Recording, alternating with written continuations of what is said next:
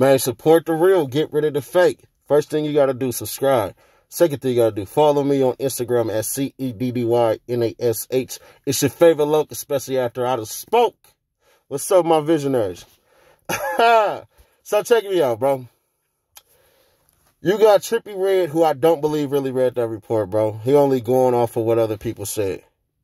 So I don't think he read that report, bro. Because if you don't come to the same conclusion that I have, something wrong with you. He hit up Toosii and tell him, I thought you was a street dude and everything. You doing songs with a snitch. So now you trying to be on this wave of fake gatekeeper or hip-hop or rap or whatever y'all want to call it these days. And you want to tell cats who you think is street what they can and can't do and who real and who ain't, like you over here pulling people rap facts, bro. And then the crazy part is, and I find it genius that he said it, Toosii said, I could be a snitch too. See, there's this weird-ass thing, bro. And I've been around too many people, Blood, Crip, GD, BD, whatever the hell and stuff like that. Now, do I kick it with them like that? Nah, bro. I just been in certain situations where we rub elbows. And they always, and this ain't like just every gang member stuff like that, because I know gang members who sell drugs and shit like that, in the past. But everybody want this need to be super real.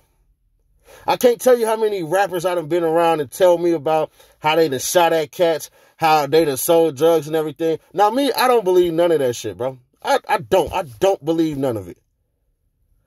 But if you really doing that, bro, you don't know who in that room could be a snitch. You don't know who in that room actually listening to you to tell somebody something and volunteer some information just in case they get in a jam. Some of these rappers won't never understand until it hit the fan, bro. They just won't. Keeping it real ain't never been real because you telling too much. You're revealing your plans. See, I don't get in the room and start and share my ideas and all that with everything. I tell everybody, this is what I'm doing right now, bro. I'll rap and I'll be doing my vlog thing. That's what I tell cats nowadays. That's it.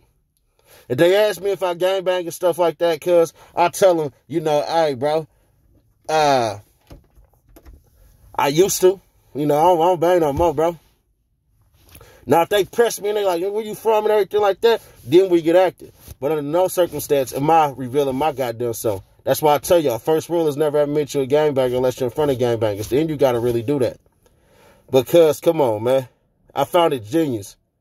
We don't want to get on this, I got to be the realest person in the building no more. Leave that shit in 2020.